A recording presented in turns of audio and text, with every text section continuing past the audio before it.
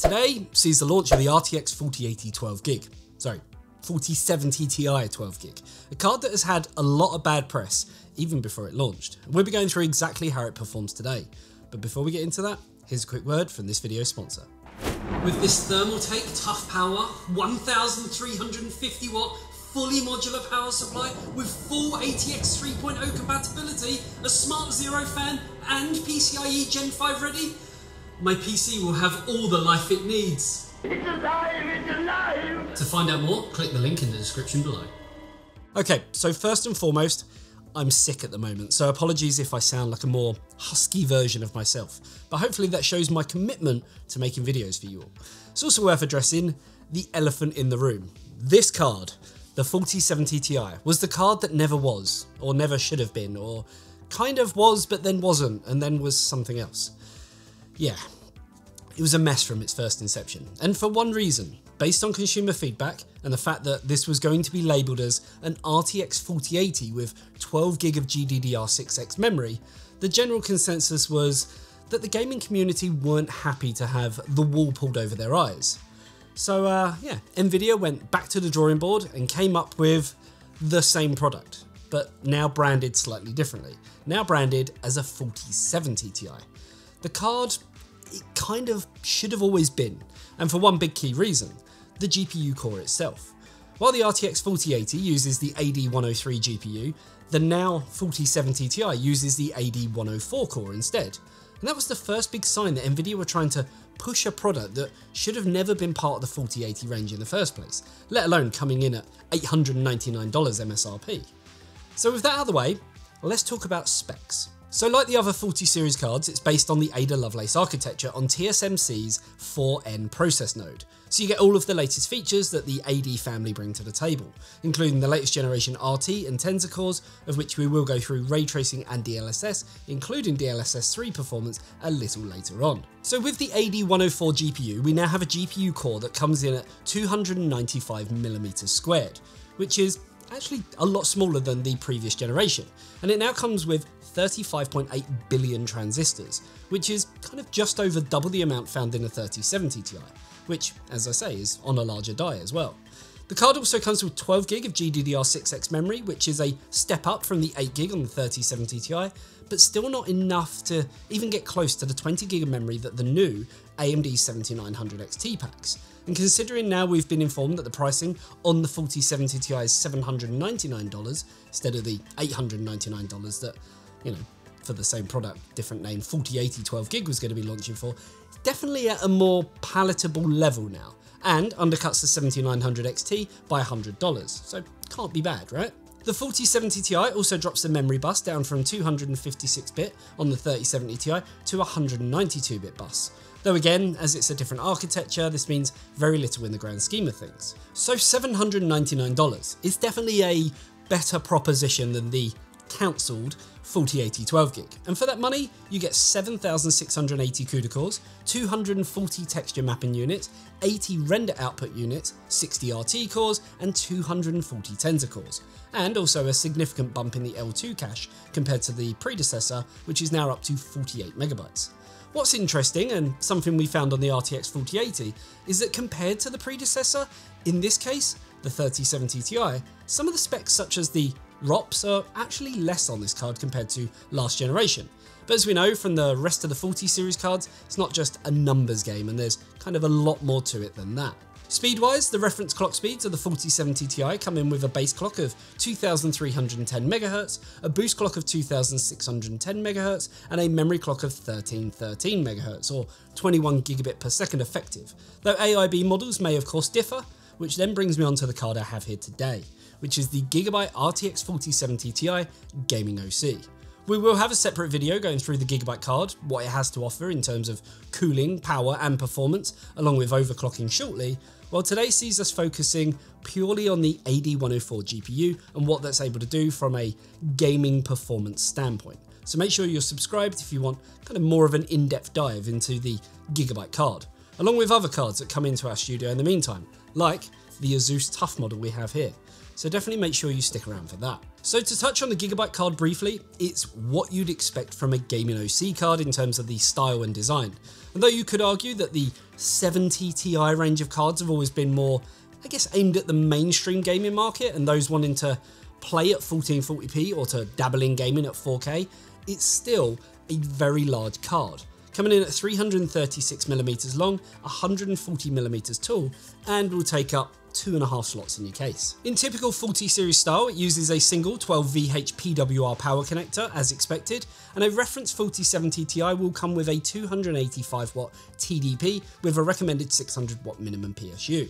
Obviously, AIB cards may have higher power limits, and something we will discuss on all of the cards in future content, and that's, something that we'll look at when we talk about power, overclocking, thermals, and kind of how they all work to each other. Now, the Gaming OC model here, as you'd expect, will command, I guess, a small premium over a reference model, of which Nvidia aren't actually releasing a Founders Edition for this series, but AIBs will have the option to release their own cards at MSRP.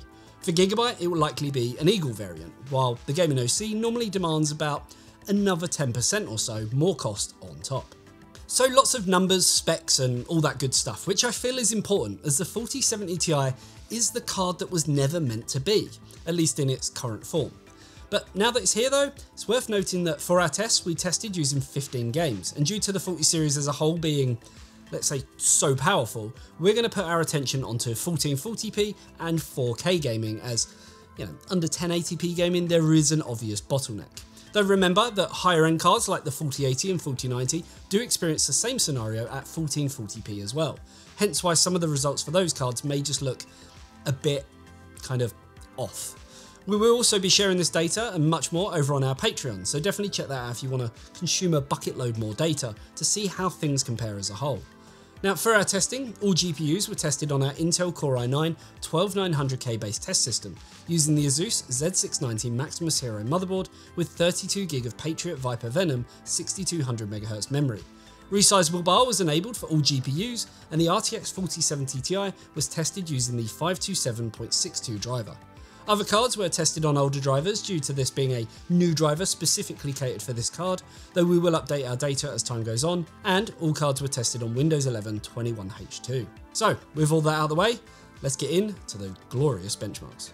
So kicking things off with synthetic benchmarks and times by extreme, where we do see a clear uptake from the 3070 Ti, with the 4070 Ti coming in with a 42% better score and 51% better graphics score. This now puts the 4070 Ti just below last generation's flagship 3090 Ti, though the newest offering from AMD still manages to push ahead. In Port Royal, which is a ray tracing based benchmark, we find the 4070 Ti again just behind the 3090 Ti, though this time the stronger ray tracing performance now puts it ahead of the 7900 XT, though only with a 4% margin.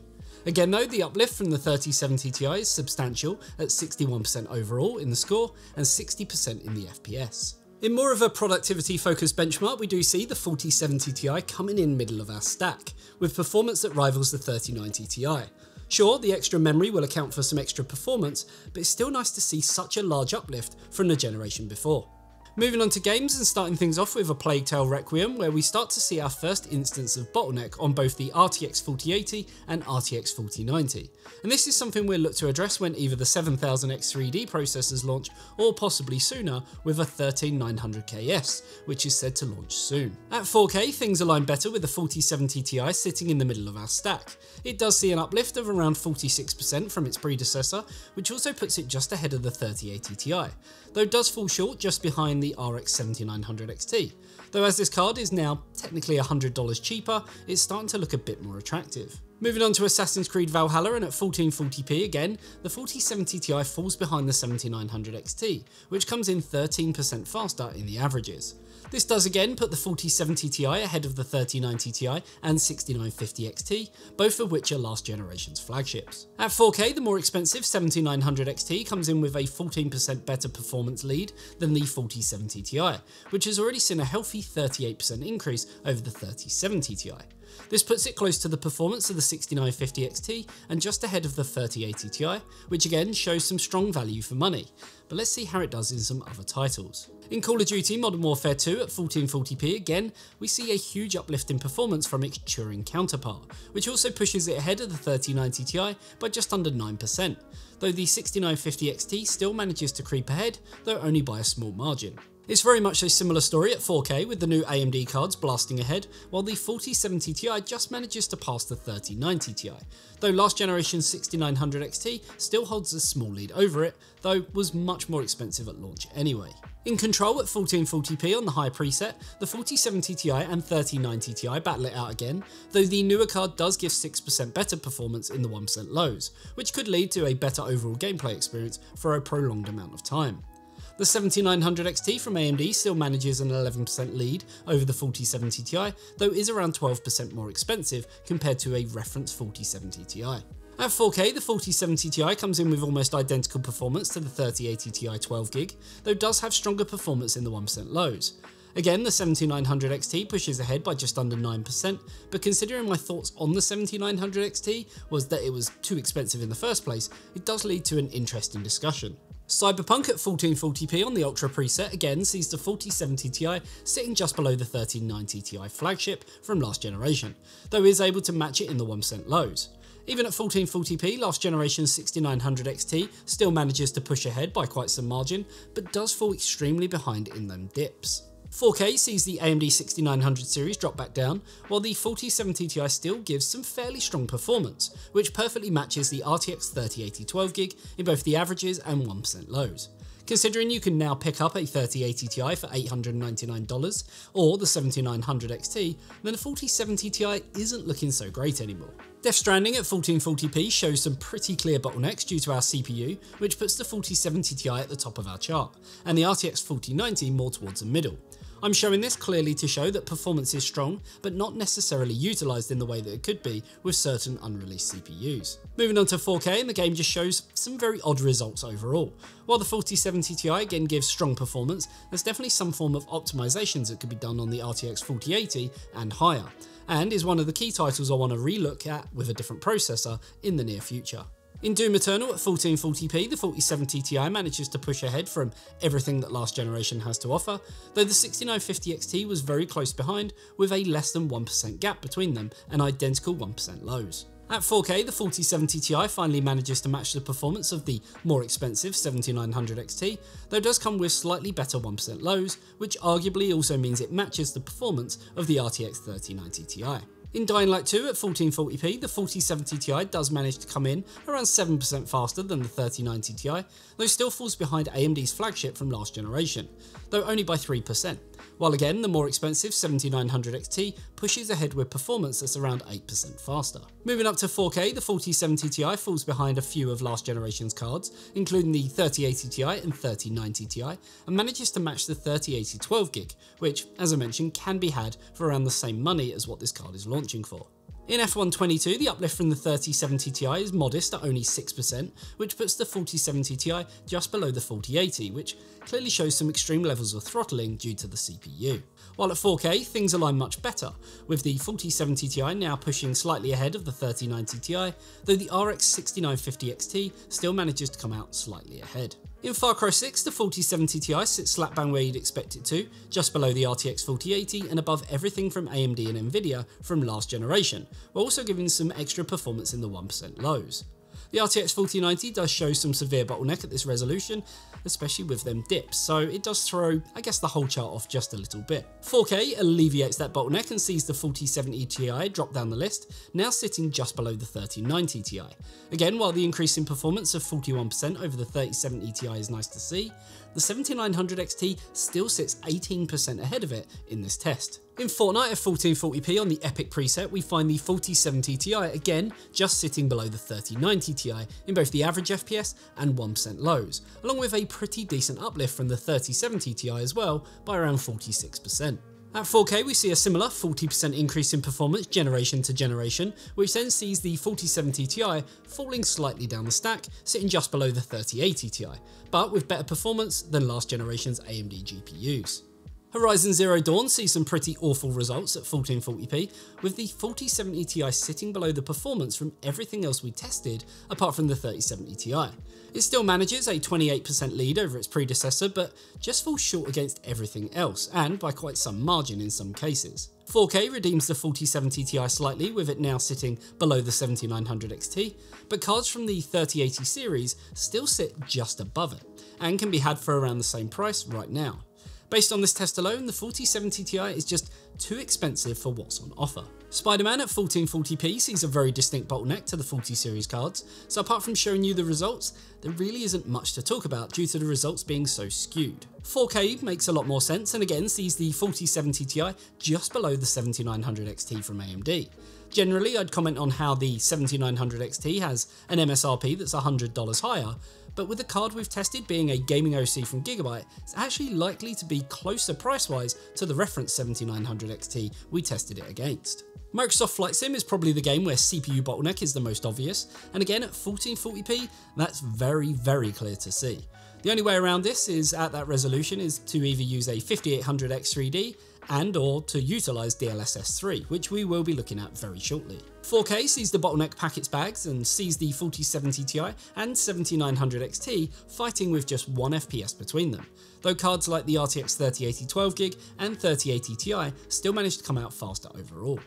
Finally, in Watch Dogs Legions at 1440p, we find the 4070 Ti pushing ahead of the 3090 Ti Turing-based flagship, though it still falls dramatically behind the 7900 XT by a margin of around 15%. It's the same story at 4K with the 7900 XT coming in 18% faster overall, which doesn't put the 4070 Ti in a bad light, but I just feel other options are available if you're looking to spend that amount of cash. So as always, a bucket load of data, and I'll freely admit, it became a bit monotonous halfway through as it kind of performs where you expect it to, though in some cases it did feel like it fell maybe a little short.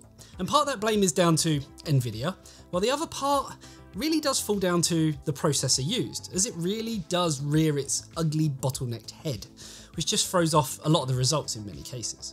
Now, based on that, and that alone, I feel that the 4070 Ti could, and it's a big could, become better in the near future. And it's something we'll definitely look at when faster processors come into our studio from both AMD and Intel.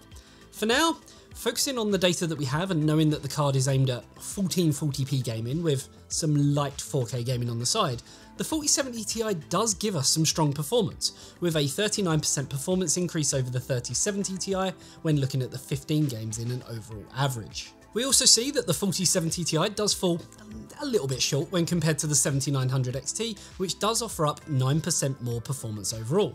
But obviously there is a cost implication for that extra performance. The 4070 Ti does come in slightly stronger than the 3090 Ti in both the averages and the 1% lows, which is pretty impressive given its price point. But then as we move up to 4K, we find the 3090 Ti just manages to push ahead of the 4070 Ti in the averages, but then falls a little bit behind in the 1% lows. Now, this is pretty impressive considering the launch price of the 3090 Ti, though the newly launched 7900 XT still manages to come in better by around 9% in the averages and a smaller 7% in the 1% lows. So pure rasterization, I guess, could be looked at in two ways. The first being that the 4070 Ti at 1440p, which is where this card is aimed at, does better than a card that was over double the price at its launch. Though I made that clear at the time that it was severely overpriced in the first place, and you could argue there is some CPU bottlenecking going on there. The other area is that this is a custom AIB card, so does demand a premium over a reference 4070 Ti, which then puts it, I guess, around the same price as the 7900 XT, which beats it in both 1440p and 4K. This is, as I mentioned, partly the fault of Nvidia, but also the fact that the new 7000 series cards are so good in pure rasterization. Now, an area where Nvidia have always typically done better is in ray tracing, even though AMD have stepped up their game in that area too. So what I'm trying to say is, I guess it's worth taking a look at how the 4070 Ti does in that area. So starting things off with a Plague Tale Requiem, where the game has upscaling but no ray tracing, and the 4070 Ti comes in with around 45% better performance than the 3070 Ti when comparing no DLSS, and then the same when DLSS is set to performance mode. Being a 40 series though, the 4070 Ti is then able to harness the power of frame generation in DLSS 3, which boosts the performance by another 34% at 109 frames per second. In control, we see strong gains over the predecessor 3070 Ti, and with ray tracing enabled, you do see a drop in performance as expected. Though, does mean that it sits just above the 7900 XT in ray tracing performance, which is great given the price point, but does show that AMD have improved quite dramatically for that generation. Enabling DLSS then pushes the performance back up by a whopping 100%, which I think anyone who's played Control will agree that DLSS is very much needed on max settings with ray tracing. In Cyberpunk at 4K with ray tracing turned on, we saw some dips, though this still saw a nice increase from last generation, and pushes both the average and the 1% lows higher than the 7900 XT. With upscaling enabled, we managed to unlock another 181% performance compared to just having ray tracing enabled, which keeps it ahead of the 7900 XT. While DLSS 3 gives us another 45% of extra performance, putting us above levels of performance that the RTX 4080 saw with DLSS without frame generation. Destroy All Humans 2 again saw nice increases in performance generation to generation, while the 7900 XT beat it in all-out rasterization. Luckily, as the game has DLSS and not FSR, Nvidia do have the opportunity to fight back, seeing a 74% increase in performance with DLSS on, which is only just behind the performance of the RTX 4080. Enabling DLSS 3, which includes frame generation, sees a small bump, but nothing noticeable like we saw on other Ada Lovelace-based GPUs. Spider-Man includes ray tracing and DLSS along with frame generation, and here we see results that are much closer between the 4070 Ti and 7900 XT, even when frame generation is turned on. The 7900 XT and 4070 Ti managed to match each other in typical upscale performance, or DLSS versus FSR, while DLSS 3 just gave that little extra, allowing them to win in this title. Microsoft Flight Sim still has its demons in terms of CPU bottleneck, and while DLSS did boost the performance by over 45%, the clear winner here is when DLSS 3 is enabled, which sees the performance increase by over 88%, with 1% lows also powering ahead. So much so that the RTX 4080 could still make do with a faster CPU, as it actually scores worse here. Lastly, in Watch Dogs Legion, again we see a plentiful uplift from the 3070 Ti, though the 7900 XT still manages to come out on top by 18%. When ray tracing is enabled, things start to perform neck and neck, while DLSS manages to claw back some performance, giving us a balance of ray tracing and solid performance. So it's pretty clear to see that Nvidia still holds the torch in upscaling technologies, which when coupled with ray tracing does allow for some pretty stunning visuals, while also getting some solid numbers in terms of performance. The other area of performance that I do want to, touch on comes down to thermals, power, and of course cooling. We will have more content delving into the Gigabyte card as a whole, but to talk about the 4070 Ti as a GPU core, regardless of the cooler, we booted up F122 and stuck it on a loop. During this, we found the GPU temperature sitting around the 64 degrees mark throughout the run, and the memory junction temperature sitting at about the same point the whole time at a pretty steady 66 degrees. Our hotspot temperature managed to stay at a relatively modest 74 degrees throughout the test, with only minor fluctuations a few degrees either way. That lower temperature is probably what allows the core frequency to stay so steadily boosted to above 2800 MHz during our test, with the GPU remaining around the 260 watt mark with the occasional spike up to 270 watts in a few places, while the fans stayed at a pretty reasonable 1400 RPM, which was fairly quiet overall. So, the 4070 Ti. It was always going to be a weird one because of the bad press it had from the start when it was going to be part of the 4080 family. And while I appreciate that it has been brought down a peg or two, I feel like it needs to come down just a little bit more. I mean, I'm not a GPU manufacturer and I'm not pretending to be, but performance-wise was just too close to the 7900 XT in pure rasterization. And when I looked at that card, I said that it didn't really make sense because of how close that was, at least in terms of pricing, to the 7900 XTX. Instead, that should have been a 7800 XT, which would then put the 4070 Ti as more of a 4070 non-Ti, and should have come in at $699 instead of $799. I don't think I'm expecting too much, but I'd like to think that the gaming community would agree with me on that one, so let me know if you do down in the comments section below. I'm not saying it's a bad card, but it's just maybe trying to be something it's not. That, coupled with the fact that this card does have a slightly higher boost clock, and therefore a higher price over an MSRP based 4070 Ti, just makes it a tough one to recommend. Also, factoring in that some of the 3080 series cards can be had for about the same amount just adds another spanner into the works. Yes, it did outperform the 3090 Ti in a lot of tests, and that shines a completely different light onto it, but then it loses that battle at 4K. Now, I know, Nvidia will say it's not a 4K card, but when you're looking at 1440p, you have to admit it's tempting to try 4K, even on lower settings, and that's, I guess, kind of its downfall. Maybe as we look at other models, like the Asus TUF One and other models that are going to be coming in, I don't know, things may change a bit. But I think AMD and Nvidia are just expecting too much of the average gamer, especially in a time where the cost of living is so high and people don't necessarily have close to $1,000 to splash just on a graphics card. Again, I'd love to hear your thoughts if you agree with me. Yes, its saving grace comes down to ray tracing, especially when coupled with upscaling technology, where Nvidia clearly are victorious, and DLSS 3 just opens up a whole new realm of possibilities.